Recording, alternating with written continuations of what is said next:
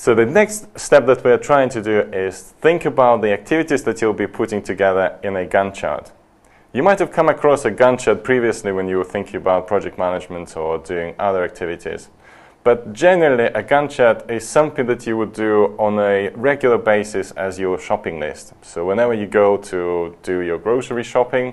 it does help if you have a list of things that you might want to do. So you need to check what's missing in the fridge, what would you like to do in terms of the meals ahead in the week,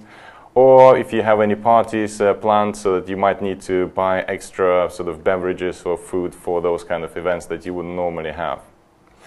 So a Gantt chart is nothing else but just a bit more advanced shopping list. And this is actually a very useful tool for you, because ultimately, once you've created that shopping list for you, you can then revisit this, see whether you are proceeding with your activities to plan, or if you are able then to potentially try and get those activities on track if you've created or done something else. It's also very helpful if you have created this amazing plan that is working for you, and if you wanted to share it with somebody else, it creates a template for somebody else to try and follow up this activity for somebody else.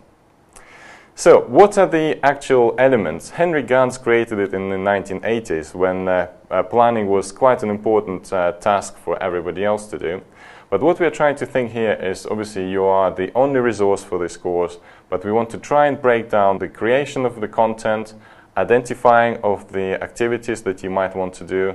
and putting them out to the public, and then potentially thinking about amplifying that potential content.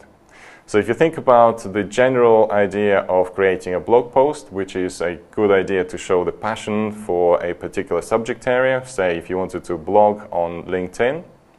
so you are not necessarily just getting a lot of traction just by getting the blog post noticed by itself.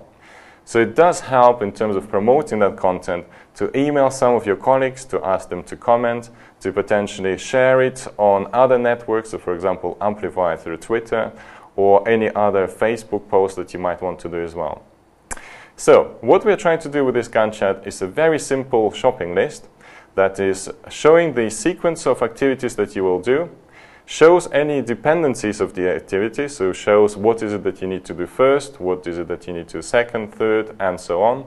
and also indicates which things could be done in parallel. So whenever you're publishing something, if you're waiting for somebody else to do something, it's obviously a great time to try and visualize this and actually show this in your Gantt chart so that you are clear of what you want to achieve. It's also a great tool for you to review your own activity when we come to the last stage of the course to see whether what you've planned to do will actually be materialized or whether that was realistic within the time that you were trying to achieve it.